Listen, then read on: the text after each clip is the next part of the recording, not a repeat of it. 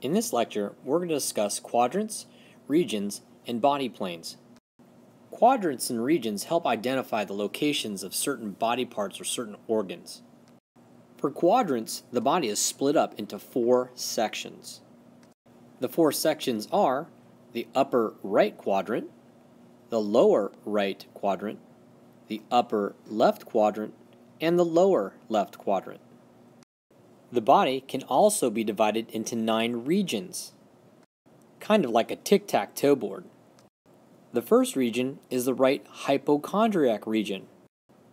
The prefix hypo means below. Chondra refers to cartilage or the ribs. The next region is the epigastric region. The prefix epi means above.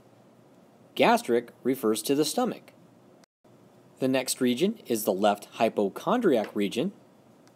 And the next region is the right lumbar region. Lumbar referring to the lower back. Next is the umbilical region, or belly button area. Then the left lumbar region.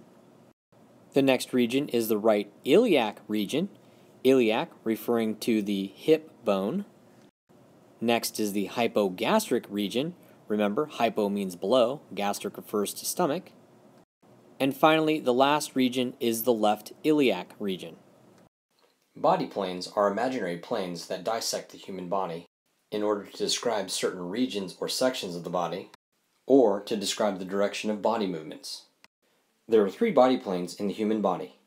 The first body plane divides the human body into right and left segments, or sections. This is called the sagittal plane. The second body plane divides the body into superior and inferior sections or segments. This is called the transverse plane.